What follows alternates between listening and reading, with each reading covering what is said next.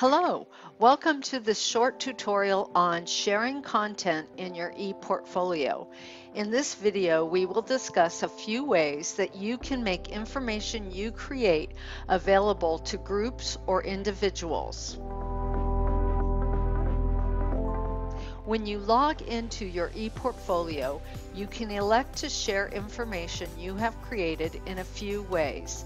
The easiest way to start the sharing is simply to click on the Share link on the front of your dashboard page.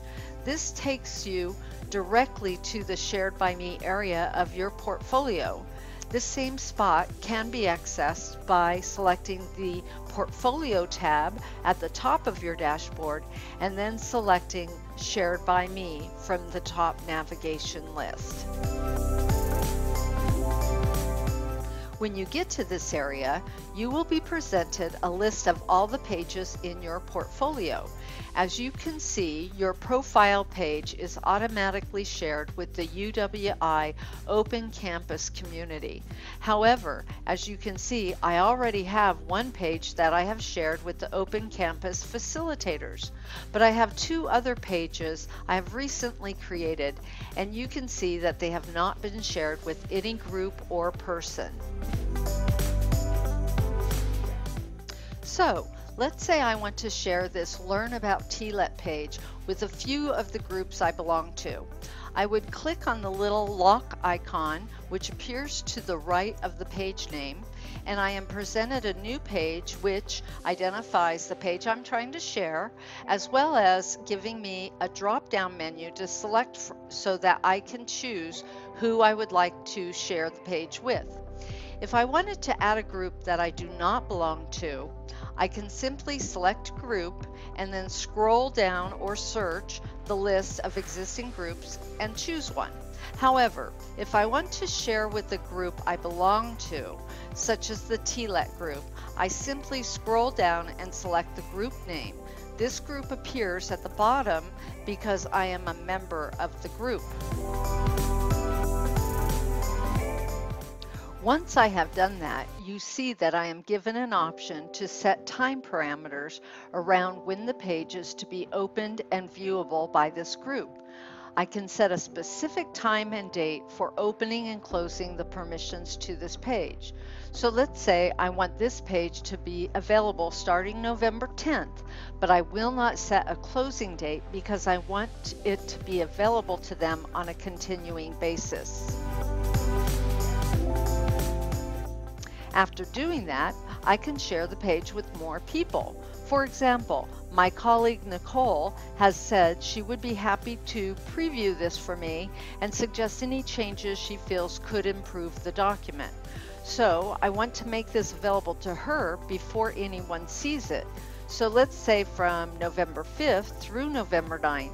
That way I can get her feedback and make any changes I need to before it is open to anyone else.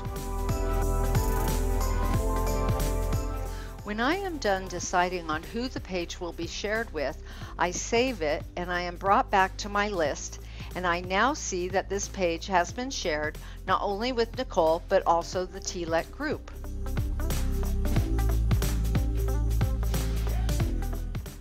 Suppose, though, I realize I want anyone who sees the Learn About TLET page to also see the overview of the program, since it provides a little bit more detail.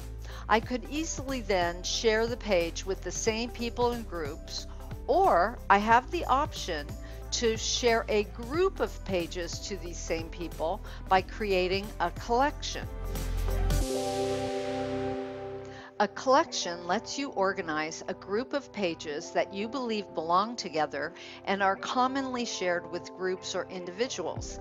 In this way, you can make sure that they have access to all of the information you want to share with them and not have to rely on them to search for individual pages. To create a collection, simply select the Collections link at the top of the page. This will bring you to the Collections area. As you can see, I have no collections identified yet. So I can either select to add a collection from the middle of the page here, or select the new collection link at the top right corner. On this page, I am asked to create a name for the collection, which I will call for this example TLET information, and provide a short description if I wish. I can also create tags to make this collection appear in any searches. And lastly, I can have a navigation bar appear to help viewers identify where they are when viewing the collection. I will say yes, as a navigation bar does help the viewers. To continue building the collection, I then select the button at the bottom of the page that says Edit Collection Pages. I am then provided a list of my available pages. If I check the box on the right next to the page names, they will be added to the collection. By clicking the Add Pages button, I am provided a list of the pages, and I have the ability to change the order in which they are presented simply by using the up and down arrow to move them in the list. When I have decided the order they will be viewed, I then just need to select Done, and I will be brought back to the collection page, and I will see it is now on my list of collections. I can then edit this collection at any time, adding additional pages or removing pages as I wish. So now, if I wish to share this collection, I need to select the Shared by Me link at the top of the page, and I will see the collection listed as an available resource to share. Just like I did with the individual pages, I need to click on the little lock icon next to its name, and I can select who I want to share the collection with.